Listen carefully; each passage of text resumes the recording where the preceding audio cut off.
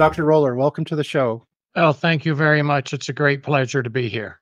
Cleopatra is one of these very complex, self-mythologizing figures. Not only do we mythologize her in terms of how we see her, she was somebody very self-conscious about this. She was highly aware of her legacies as a Ptolemaic and Seleucid descendant. She was polylingual, and she was very much in tune to the cultic traditions of her kingdom, and also a brilliant naval commander. So give us a little bit of background into the Hellenistic world that Cleopatra is born into. Well, by the time of Cleopatra, which is the middle of the 1st century BC, the Romans had spread really throughout the Mediterranean. And this is something that could not have been predicted. A couple of hundred years previously, the Romans were nothing. And suddenly they were the most powerful culture and state in the world. And of all the various kingdoms that had been left behind after Alexander the Great died 300 years previously, the only one of significance that was left was the Ptolemaic one, which controlled Egypt and much of surrounding areas. And so Ptolemy, the original Ptolemy, was one of the companions of Alexander. He set himself up in Egypt after the death of Alexander. And now 300 years later, his direct descendant, Cleopatra VII, has come to rule the Ptolemaic kingdom. It's very interesting. You were saying Rome was pretty much a non-factor for a lot of this period of time. They came into dominance almost by accident through the wars with Paris and the wars with Carthage. The earliest mention we have of Rome and Greek sources is about the time of Alexander the Great. It's by Aristotle. All during the Greek classical period, nobody knew anything about Rome. It was just a minor Italian city-state, and then poof, suddenly it rules the world. So Cleopatra, she's not only a Ptolemy, she's also descended from the Seleucid Empire. She's very aware of the traditions of her ancestry. So could you give us a little bit of family background? The name Cleopatra is actually Seleucid. The first Cleopatra was a Seleucid princess who married one of the Ptolemies several hundred years before Cleopatra. And so Cleopatra was very much aware of the fact that she was descended from two companions of Alexander the Great. The Seleucids were also intermingled with the Persian aristocracy. So she had that background, the famous Persian Empire of Darius and Xerxes and people like that. She had a pretty distinguished background, about as distinguished as one could hope for. Certainly much more than the upstart Romans. And this very much cultivated her personality. She was royal in every sense of the word. What we don't know is details of her education, which must have been immense. We have a couple of names of people who might have been her teachers, but as again with people in antiquity generally, and worse with women, we don't know very much about their childhood and their adolescence. It's very important to understand when we get towards Cleopatra eventually becoming sole ruler of Egypt, there was a kind of Roman foreign policy at this period of time. And I feel it's important to maybe touch upon that a bit. It was what was called the vassal king or friendly king. The technical term is the allied and friendly king. It shows up in modern parlance as client king, which we're trying to get rid of because that doesn't mean much today. But the allied and friendly king, the Romans realized as they expanded, they were moving into areas which were not ethnically Roman.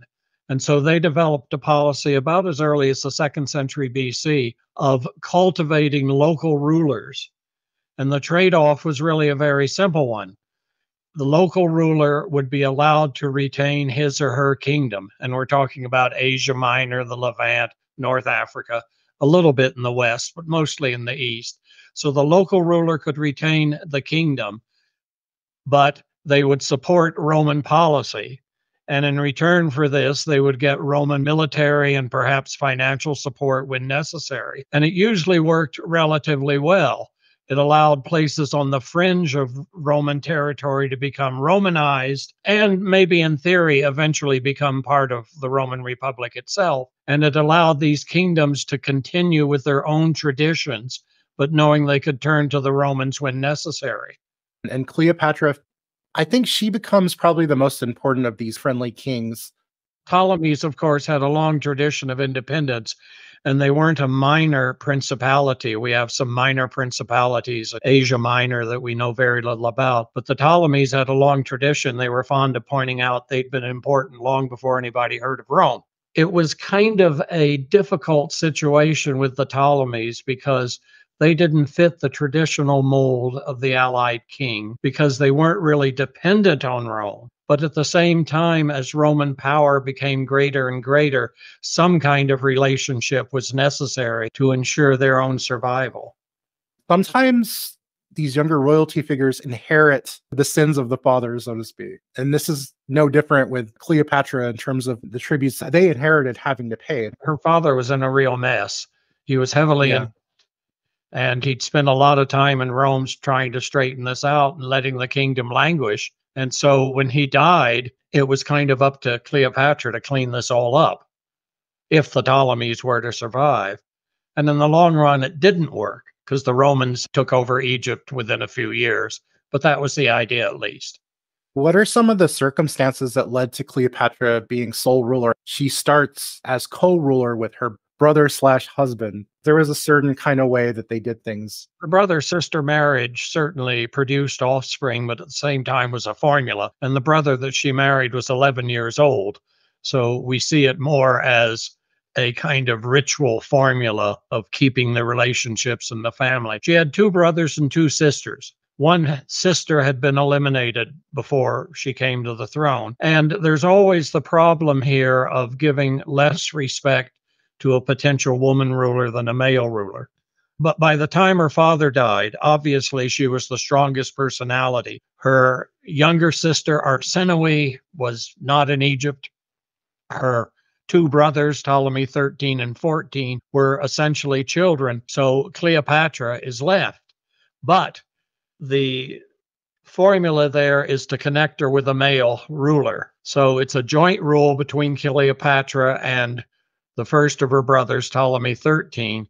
And then there's also Ptolemy 14, and they conveniently disappear rather quickly.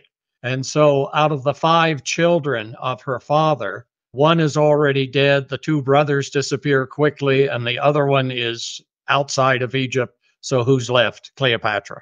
And she obviously had a hand in manipulating a lot of this, and so did the Romans. It was perfectly obvious that she was the strong one.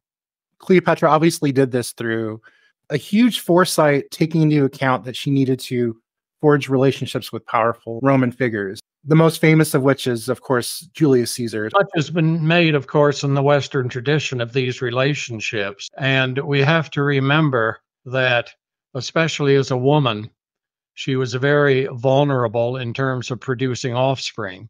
And she wanted her offspring to have someone thought to be a proper father.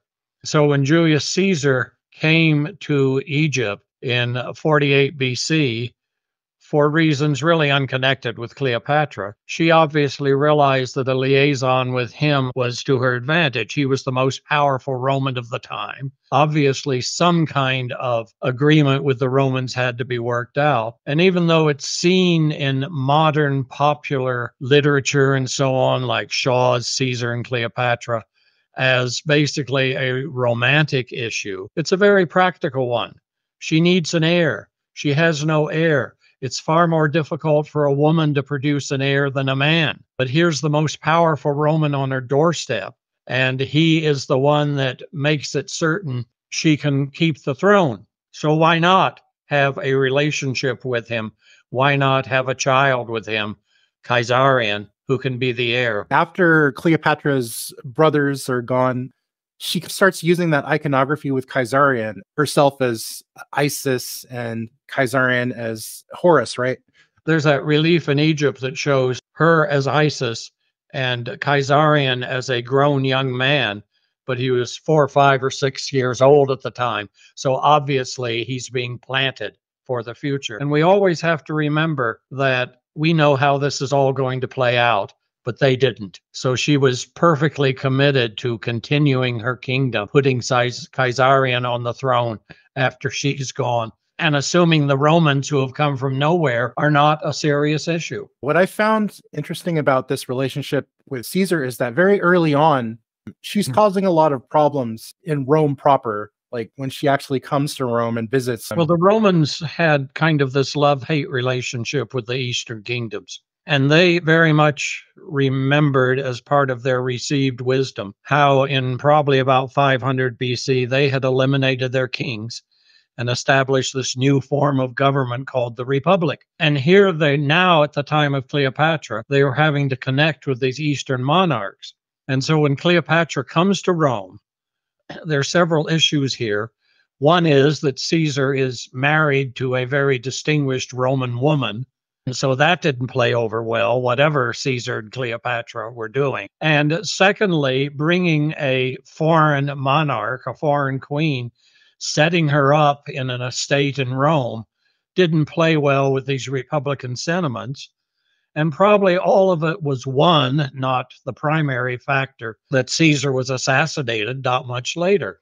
He obviously was tilting too much toward the concept of Eastern monarchy. And all kinds of rumors began to flow that he was going to marry Cleopatra, she was going to be queen of Rome, and he was going to be king of Rome. And it's hard for us today to realize how totally anathema this was to the Roman population. They don't have kings. So it was a real difficulty. And she seemingly was in Rome when Caesar was assassinated and stayed for a while. The picture in the Elizabeth Taylor movie of her quickly leaving town is just wrong. She stayed for a while because she wanted to get herself accepted and get Caesarion accepted by the new regime.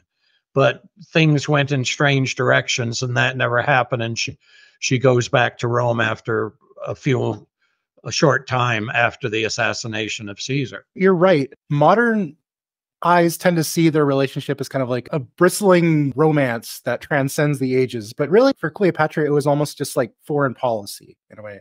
So Caesar's assassinated, then we have a second triumvirate. Enter Octavian, enter Mark Antony.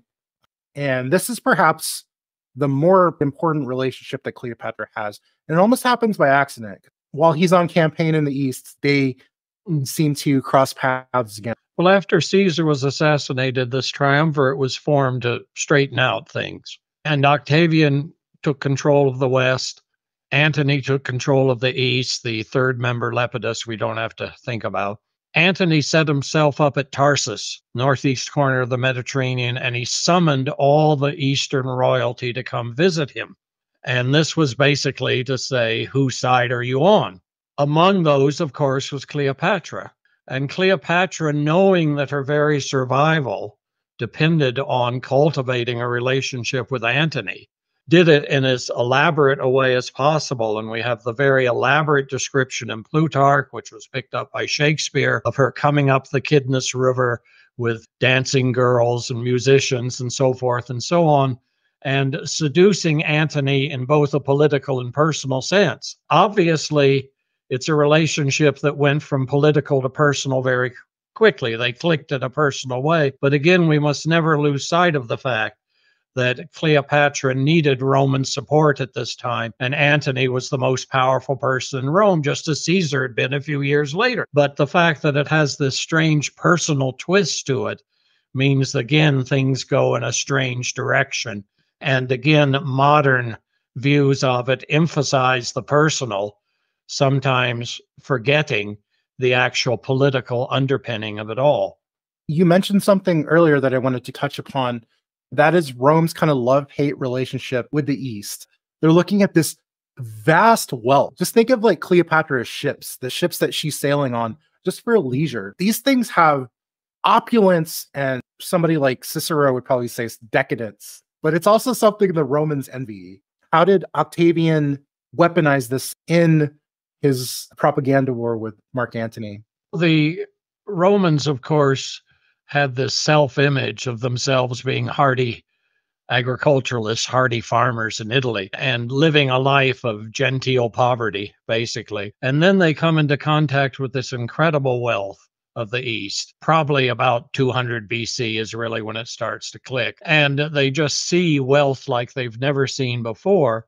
And they're both horrified and seduced by it. And we have contemporary accounts. The phrase that's used is luxuria peregrina, foreign or alien luxury. that comes into Rome and transforms Rome. And there are all kinds of things. People start wearing elaborate clothing. They make elaborate architectural innovations. It completely changes Rome. But at the same time, there's a whole group in Rome that says this is not what we want. This is not where we want to be. And that gets back to the idea of having a king of Rome and the suspicions of Caesar. But of course, in the long run, the luxury of the East won out, because the Roman Empire from Augustus on is basically the kind of Hellenistic monarchy that they abhorred. But the disparity in wealth at the beginning is far beyond what we can imagine. The Romans had never seen such wealth as the Eastern monarchs had.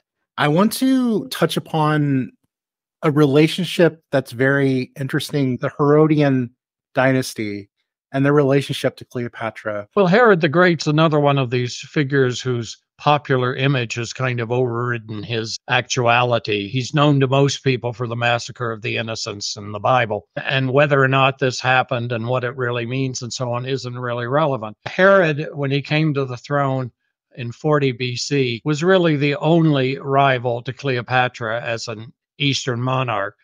The Romans controlled essentially all of Asia Minor, except for some tiny little principalities. They controlled everything west of Egypt, what's now modern Libya, and on to the west. But Herod, whose kingdom was essentially a good chunk of Syria and what's Israel and Jordan today, right to the Egyptian frontier, was a very crafty and inventive monarch.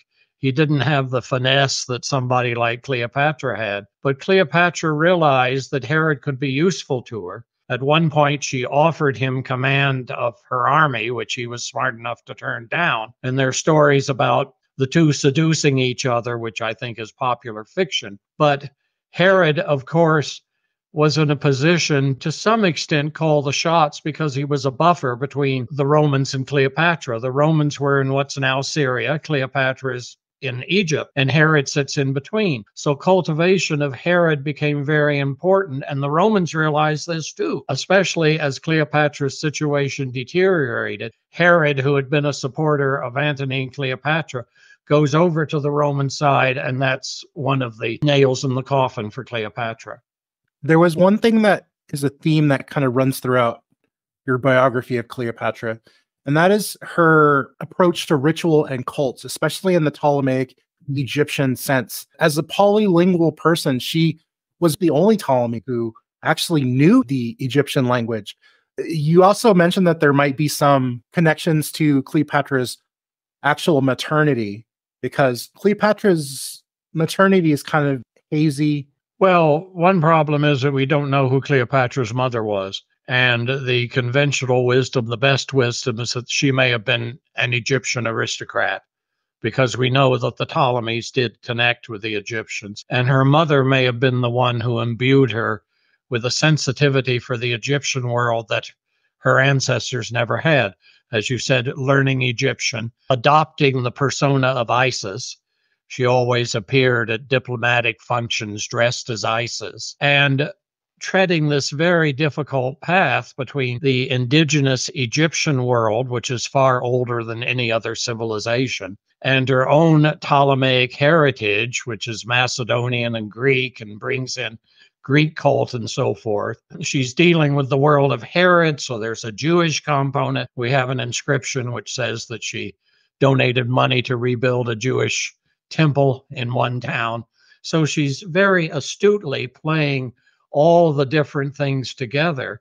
But the thing that's really unusual about her is that she didn't spend her time stuck in the palace in Alexandria. She really went out and connected with the people. Her trip up the Nile with Caesar, which again has become in popular imagination just a fun trip for two lovers, is a way of looking at her kingdom and seeking out her kingdom. Knowing Egyptian, she could connect with people.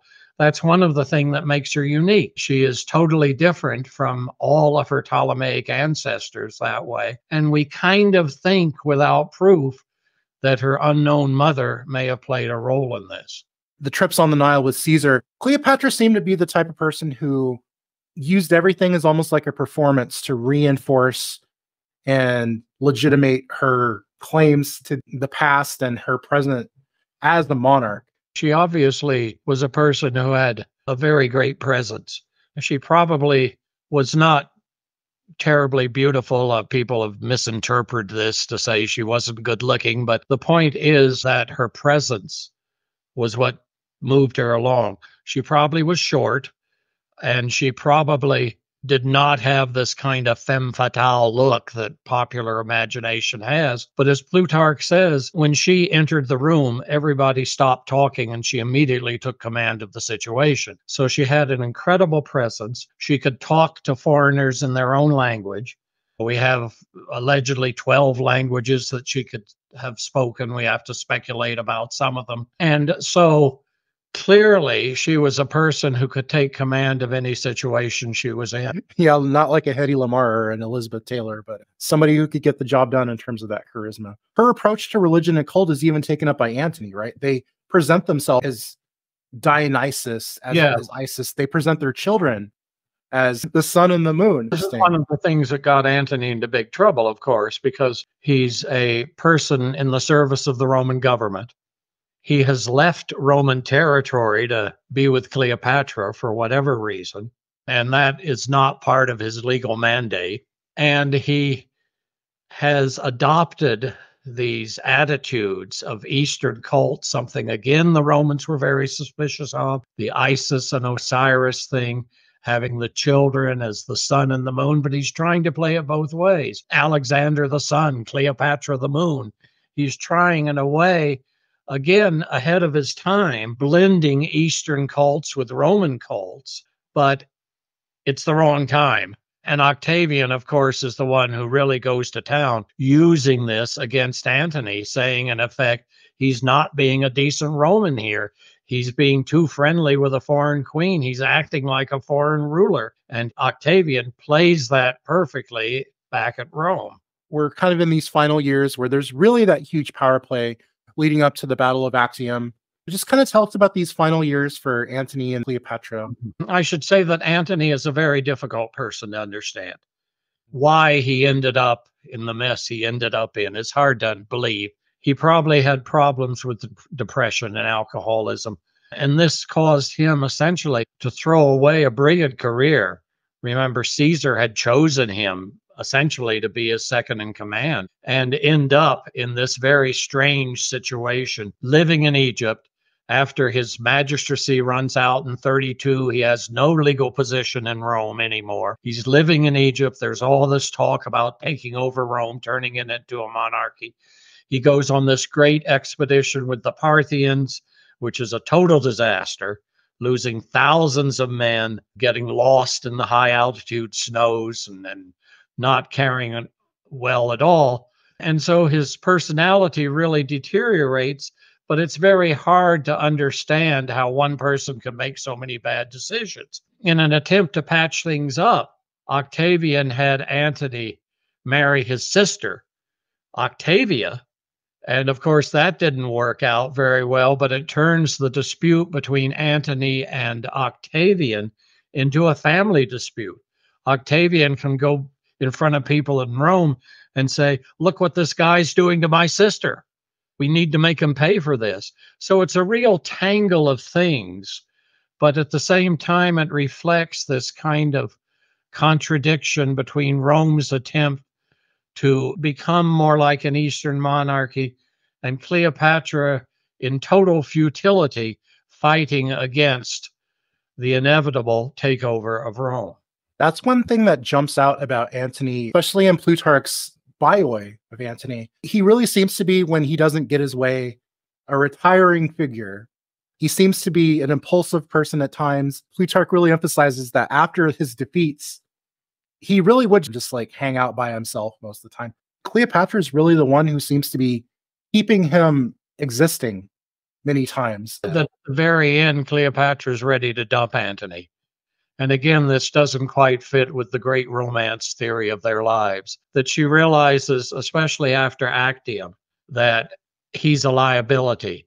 And again, the depiction of Actium in Shakespeare and so on is that she was a coward and she ran. And that's not the case at all. She realized Egypt was open to the Romans and she had to get back there. But that has been turned against her, and we have to deal with the usual problems of male-dominated historiography here, prejudices against women and so forth, but to pull out the real personality of Cleopatra and to realize that she, for the last couple of years at least, was really the person in control as Antony's personality, for whatever reason, deteriorated. And as I said, there's evidence of alcoholism and depression, which led him to make really bad decisions. Up until the time of the death of Caesar, or maybe the beginnings of the triumvirate, he was a great military hero and had been very much involved in the Roman activities of those periods. But after he gets involved with Cleopatra, he goes steadily downhill. He's really in out of his depth. And Octavian, who's just a kid during most of this, is again very much the dominant personality. He shows him up in Rome when he's 17, 18 years old and manages to take control of the situation. And he's dismissed by the people in power. Cicero says we'll just play along with him and then get rid of him. And Cicero was the one who was gotten rid of. So a misjudgment of Octavian's extraordinary abilities and Antony's personal deterioration are certainly major factors in this whole situation. You mentioned Actium, and that reminded me there's a lot of naval battles happening during these wars between Octavian and Mark Antony. What we tend to overlook in the mythology of Cleopatra is that in her actual life, she commanded these vast numbers of naval ships, and she herself was a naval commander. Well, that's a very interesting point. Earlier on in 42, at the time of the final confrontation between the murderers of Caesar, Brutus and Cassius, and Octavian and Antony, she had been asked to send a fleet to help, but she didn't. And whether she realized this was not a smart thing to do, we don't know. But the point is that if she was not known as a naval commander, nobody would have asked her to help. And then, of course, at Actium, 12 years later, she is commanding her own forces, her own fleet, which tends to get lost as we see at a confrontation between Antony and Octavian. And actually, Antony was on land during a significant part of the battle. So it was Cleopatra's fleet, but then she realizes the battle is going the wrong way. And if the Roman fleet, remember Actium's on the west coast of Greece, so if the Roman fleet gets around her, it's open all the way to Egypt and it's all over. So she turns and takes her fleet back to Egypt, and that unfortunately has been reported as cowardice on her part, but it was a very sound strategic move. Well, let's get to the end, so to speak. What were the circumstances that led to Cleopatra's suicide, and why so many conflicting reports of her death? We have to remember to begin with that suicide was an honorable way to end it all, especially in a pre-Christian world. And so if you have no other way out, you don't want to live your life in prison or be paraded through the streets as a hostage or something like that. And Cleopatra, in the one actual quotation we have from her, says, "I will not appear in a triumph." And so when Actium turned in the Romans' favor, we have to remember that things kind of stagnated for nearly a year. Again, you get the impression it's Actium one day and the death of Cleopatra a few weeks later. It's really over a year later, as Octavian makes this triumphal journey around the Eastern Mediterranean, lining up allies, including Herod now, and then parks outside of Alexandria, and kind of nobody knows what to do at this point. Cleopatra, of course, wants to save her kingdom at all costs.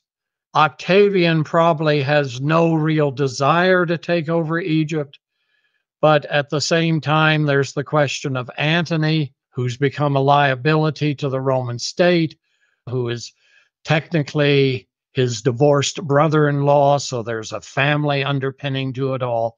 And so things just stagnate for about a year, and various proposals are made. The kingdom will become Roman, she can keep the kingdom, Caesarion can get the kingdom. But the sticking point really is what to do about Antony. And this is the time where Cleopatra realizes that dumping Antony is in her best interest. But obviously, these negotiations go nowhere. And Cleopatra, remember, has 4 children that she wants to secure their future, one of whom, Caesarion, hopes will rule Egypt. And there are all kinds of proposals that she go to India, that she go into honorable exile. It's a long Roman tradition. You give a defeated foe a villa in Italy somewhere and hope they don't cause any more trouble. But eventually, realizing that Antony is the problem, Cleopatra tricks Antony into suicide. And then 10 days later, she commits suicide herself. She sends a note to Octavian. And of all the things we've lost from antiquity, we'd love to know what she wrote in her suicide note. And Octavian realizes what has happened and rushes and finds Cleopatra dead and her 2 maids dying. And the last words of one of the maids is, she was the greatest king that Egypt ever had, giving Cleopatra the gender-oriented honor of saying she's as good as a man, basically, which was really quite a thing. Again, going back to Elizabeth Taylor, the final scene in the movie is just perfect. It's exactly as we have it. But there's the question of how did she kill herself? And this asp story comes out very early. It's reported by Strabo, who's a contemporary. The asp appeared in her triumph, but by the time of her triumph, we've got 2 asps, not 1. And it's hard to say. Herpetologists who've looked into this have said it doesn't make any sense. Hiding an asp and using it and pointing out the asp disappeared entirely. And even with Strabo and other contemporary sources, they're very confused about it. It said that puncture marks were found on her arm. Is that an asp bite? Is that some kind of thing of scraping her skin with a poison? Poison makes much more sense.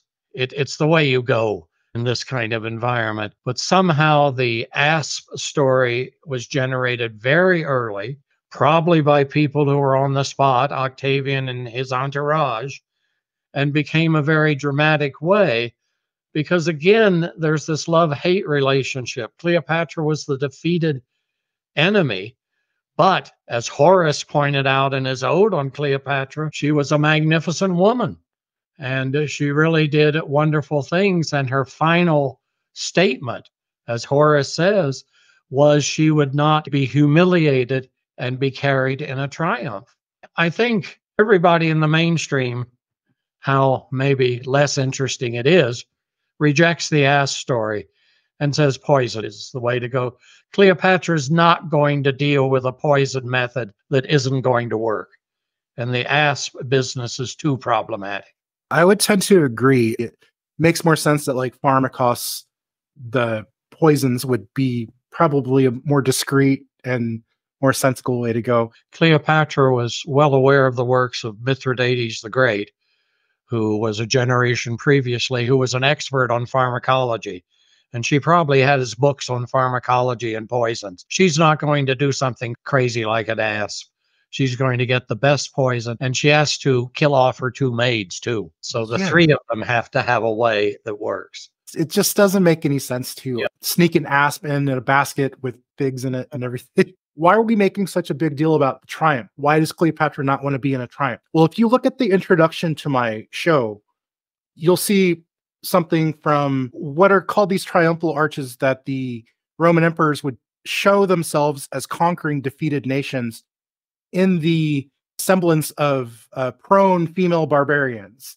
And Cleopatra, as a Ptolemy, as a Seleucid, as somebody very much in tune to her royal heritage, is not going to go out that way. She knows what that entails. They parade these people out there. As a person who's very self-mythologizing, you know what Octavian is trying to say there, putting you out on that stage. Very conscious of her status. She was Isis. A goddess is not going to be led in front of these upstart Romans who are nobodies.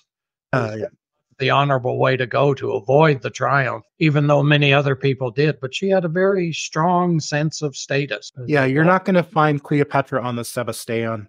No.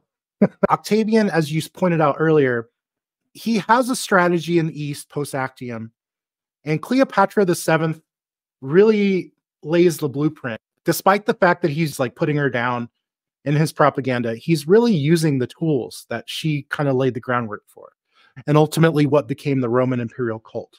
One of the ironies is, of course, that Rome turned into essentially a Hellenistic monarchy. And we see this very quickly. We see, for example, prominent women coming out: Livia, Augustus's wife; Antonia, the daughter of Mark Antony and the mother of the Emperor Claudius. It becomes a monarchy in the sense that we eliminate the more republican forms of elected magistrates every year. They're still elected, but their power is diminished. We have a hereditary monarchy. We have a sense of luxury that we didn't have previously.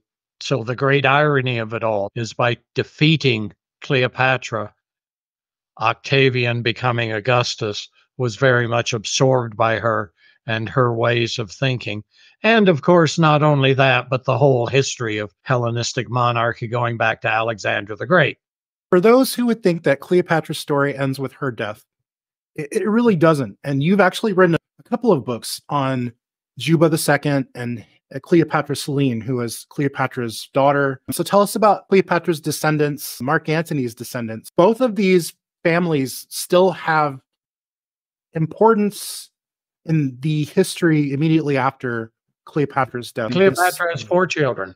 The first, of course, is Caesarion, the son of Julius Caesar. And as the only known child of Caesar, he's a liability in the new world that Augustus is establishing. So he's quickly eliminated. The other 3 children, 2 boys and a girl. And the 2 boys kind of disappear from the record very quickly, and they probably just died. I mean, they'd seen their parents commit suicide. They'd been taken from Egypt to Rome. Their life was totally disrupted. So we're left with the single daughter, Cleopatra Selene, Cleopatra the Moon. Again, you can't just eliminate her. To begin with, she's the daughter of Mark Antony, and she's the only survivor of the Ptolemaic dynasty. She is a person herself, even though she's still a child, of great status and importance. It would not be politically correct to eliminate her. So she is brought to Rome. She is raised in the house of Octavian's sister Octavia, the former wife of Antony. And there's already another person, a dispossessed royal in that house, and that's Juba II, the displaced king of Numidia, which is essentially part of modern Tunisia, who had come to Rome when his kingdom was taken over by the Romans in the time of Julius Caesar. So he, too, is a displaced royal, a king without a kingdom. She's a queen without a state. But Western North Africa, what's today Algeria and Morocco, is a vast, unorganized area with a lot of Roman population. So in 25 BC, Juba and Cleopatra Selene are married and sent off to be the monarchs of what's called Mauritania. It's the Latinized form of Moorish, basically, and set themselves up at a new capital, which is in modern Algeria, called Caesarea, after Caesar. And they try to recreate a Ptolemaic dynasty there. They bring in Ptolemaic art. They create a library. Juba's a scholar of note. He writes the history of much of what has happened recently. But it eventually kind of fades from the scene, and eventually, within about 70 years, the Romans take over. But we should not think it all ended with Cleopatra. There were another couple of generations of Ptolemaic rule, but transplanted 1,000 miles to the other end of the Mediterranean. She influenced the Roman Empire in so many ways. It's all there. Your book really brings it together. One final note, and that I alluded to previously, we've suffered from a long period of male-dominated scholarship, and that has tended to diminish the accomplishments of women. I mean, we have a biography of Antony. It's not a biography of Cleopatra. Practically everything we know about Cleopatra is from this biography of Antony. And this has continued in modern times. It's Antony and Cleopatra, even though Cleopatra was often the dominant one. So, like you say, it's all there, but it's an effort by scholars of my generation to dig out these invisible women. And it's not only limited to classical studies, it's to all historical scholarship, and find out that there's a lot that's ignored about their accomplishments. Dr. Roller, did you want to plug anything you're working on? I mentioned Mithridates the Great, and another great opponent of Rome of the previous generation who ruled the area around the Black Sea. And I have a book called The Empire of the Black Sea, which Oxford has published, which connects to some extent with the same world, although a generation earlier. And that might be interesting reading for some people. It's come out fairly recently. At the moment, I'm working on, shall we say, less popular things that mostly connected with ancient geography, as you said, but things that probably do not have a wide appeal outside the academic audience. Or insane people like me who would just love to talk to you about Strabo's geography all day. Well, he's an exciting person too. Dr. Roller, this has been fantastic. Thank you so much. You have a wonderful afternoon. Thank you. Take care.